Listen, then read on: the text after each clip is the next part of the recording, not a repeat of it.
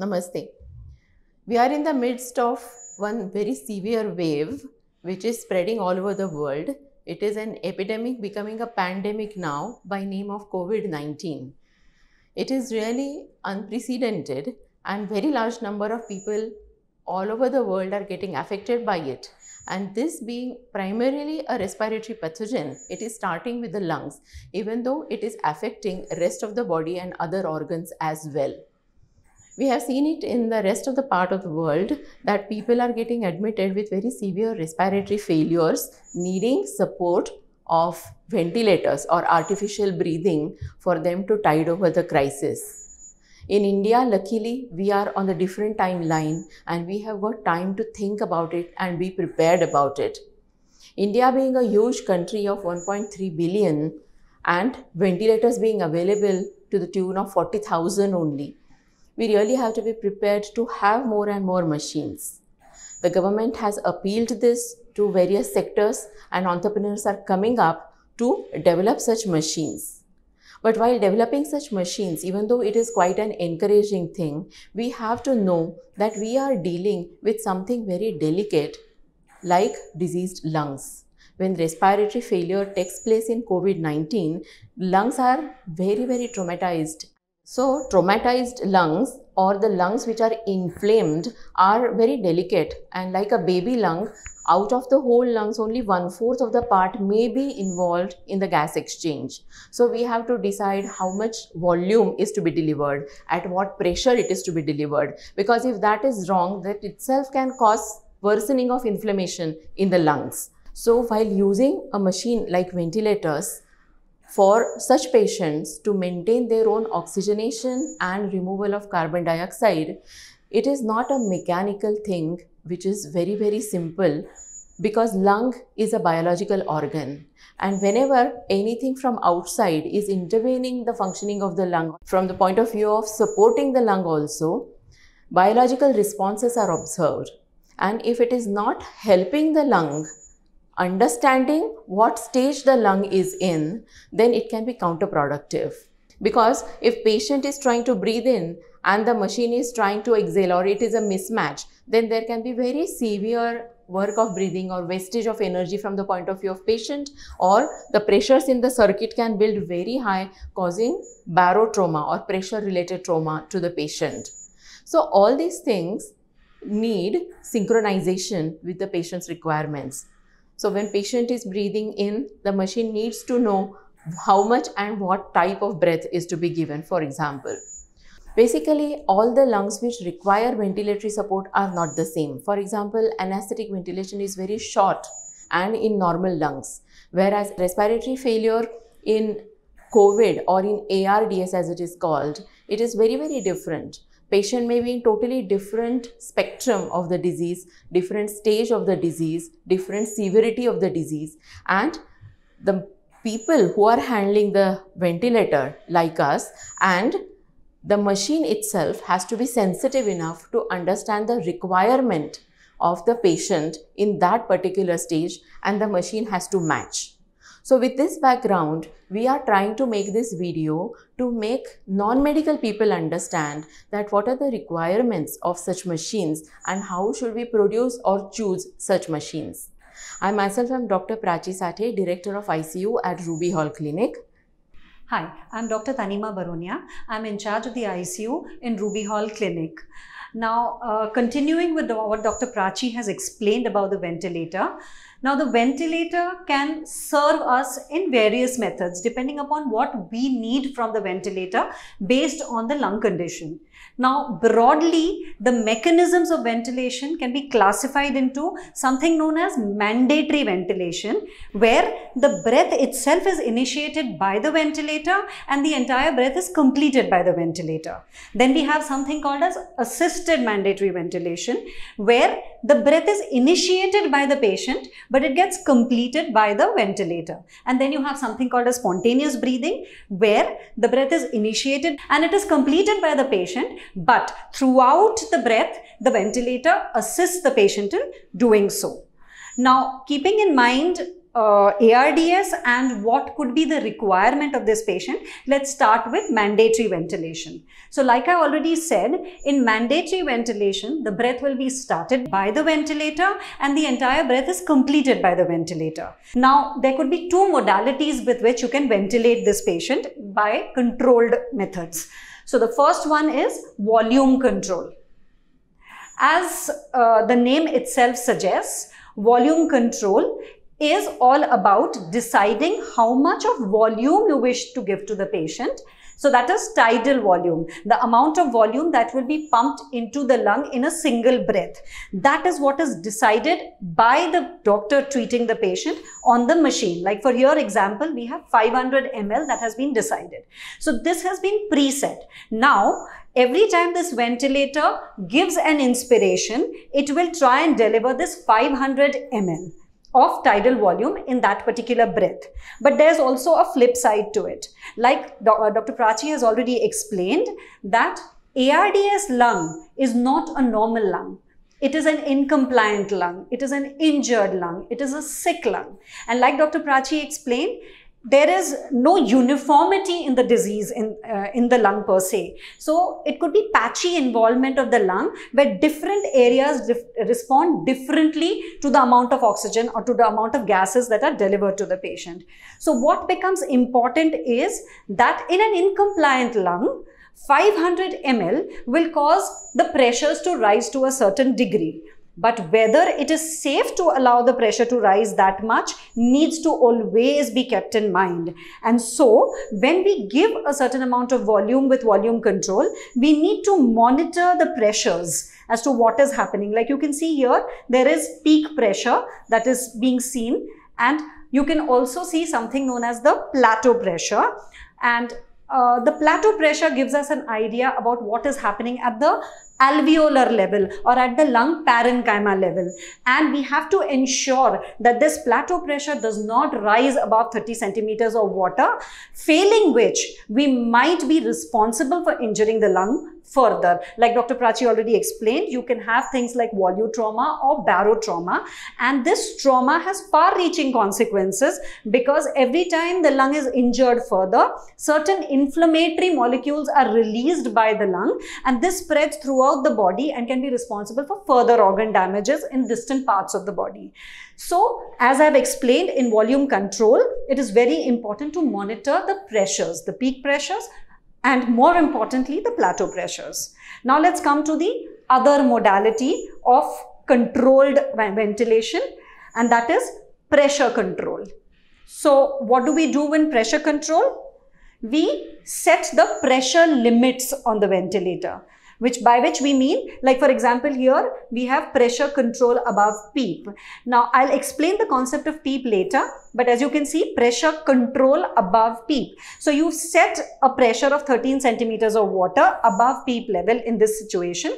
And here, what you are deciding is that you will not allow the pressures in the lung to go above this particular pressure that you've set. And within these limits, the ventilator is expected to deliver a certain volume.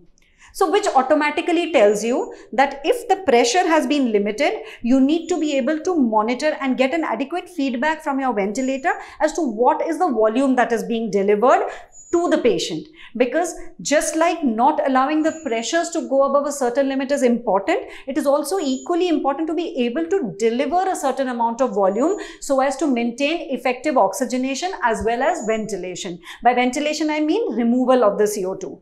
So these are the things which need adequate monitoring, and you need a good feedback from your ventilator, failing which you might be responsible for not being able to adequately oxygenate or ventilate the patient, as I've already explained. Now, there's something also known as PEEP. What is PEEP? It is the positive end expiratory pressure. Let me explain it in simple language. What does PEEP mean? It means that certain amount of volume is allowed to remain in the lung so that the lung doesn't completely collapse at the end of expiration. And that means when you allow a certain volume to stay, a certain amount of pressure will be maintained within the lung. Now, why is this important? It is because every time the lung expands and you allow it to completely collapse, a larger volume and a larger pressure will be required to reopen this lung. And every time you use larger pressures, it is likely to traumatize the lung further. So, ARDS, the mainstay of ventilatory strategy, is known as lung protective strategy. Whatever we do should be directed towards protecting the lung and preventing further injury. Now, how does PEEP help? Like I've said, the PEEP keeps the lung inflated to a certain extent so that at any given time the lung is slightly open, and that makes it easier for the lung to open further with the next inspiration. Failing which, like I've already explained, that various cytokines and inflammatory markers may be released, and which will not only injure the lung but may also injure other organ systems. So we've already gone through controlled, that is mandatory modes of ventilation. Now I'll be explaining regarding another mode of ventilation which is called a support mode. So the basic bare-bone support mode which is available in most ventilators is a pressure support mode. So what we're talking about here between support modes and mandatory modes is that in a mandatory mode, the ventilator is basically in charge. Although the patient does start the ventilation, how I will explain, but the ventilator sets how fast and how much breathing is being done. In pressure support, however, you set a basic support PEEP, as ma'am explained earlier, and a support mode, and the ventilation is decided how fast and when to start the breath is decided by the patient. Now this is a support mode which is used when the patient is getting better and the mandatory ventilation is no longer required. So in this mode, what happens is that if the patient does not breathe, then the ventilator does not initiate, but we have a safety feature in that after a certain period of apnea, that is the patient not breathing, the ventilator automatically cycles to one of the mandatory modes about which we explained earlier. Now, how does the ventilator know when the patient is breathing? So for that we use a feature called a trigger. Trigger is how the patient's breathing effort is translated and detected by the ventilator. You have two kinds of triggers. One is a flow trigger and one is a pressure trigger. A flow trigger means that the patient is trying to take a breath and this generates a flow, and this flow is detected by the ventilator. On the other hand, a pressure trigger is the same thing. When the patient tries to generate a breath, a pressure drop is produced and this is again detected by the ventilator. Now we can see it more clearly in a mandatory control mode. So what I'm doing here is I am using this artificial lung to generate a trigger. Now when I am triggering like this, like simulating a patient breathing, you can see that on the ventilator parameters, you can see that a new pink color is appearing, which is detecting that the patient is trying to breathe. So that is basically how the ventilator detects that the patient is trying to breathe. Now, aside from all the settings that we have explained, in any mode of ventilation, you need to ensure that the patient is not harmed. For that, you need the ventilator to alarm you when there is something going wrong. For that, alarm settings are mandatory in any modes. We have to monitor at least these 4 parameters, as in pressures, whether the patient is getting a too high a pressure in his airway, the minute volume, meaning the amount of air that is going into the patient in each minute, the respiratory rate, whether it's too high or too low, and also the PEEP or the end expiratory pressure, which we mentioned earlier. I would also like to bring to your notice one more parameter which is called as inspiratory and expiratory ratio. Each respiratory cycle has got 2 components, inspiration and expiration, which is normally 1:2 to 1:3. And this also needs good ventilator to realize it and to be able to change it according to the requirements of the patient. Sometimes we need to make it as 1:1 or sometimes even inverse ratio, as we call it, like 2:1, because that helps to improve the gas exchange in the lungs. So if you could see over here, if presently it is going 1:2 and if I need to change it,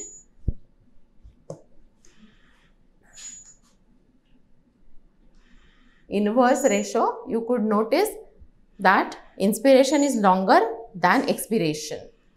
If I am increasing inspiration more, you would realize it that how inspiration is being longer than the expiration.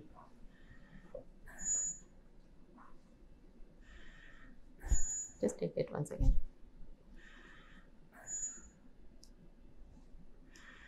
So coming to the end of this, it is very important that there has to be a good gas supply to this machine to run, and this needs oxygen, compressed oxygen and compressed air.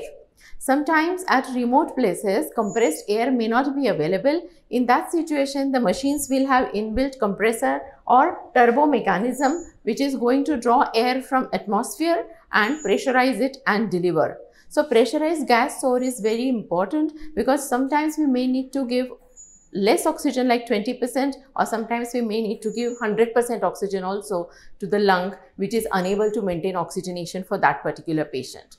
So these are the basic minimum requirements for a ventilatory machine which is going to cater to a traumatized or injured lung or inflamed lung like in ARDS, especially COVID-19 type of respiratory failure. So it is very important that the machines have evolved over the years with understanding of changes in pathophysiology of a patient. Over last 25 years, more and more nuances have been known by the scientists and their research, and the machines have actually tried to comply or support with those, and that is how we have started getting better and better outcomes from the patients suffering from respiratory failure. It is very important to remember that artificial ventilation is not the cure in itself. It is only going to help us tide over the crisis, or it is only a bridge towards the recovery of the lungs. But till the time the lungs recover, the patient recovers, the machines are going to take care of very vital parameters of the patient. Thank you.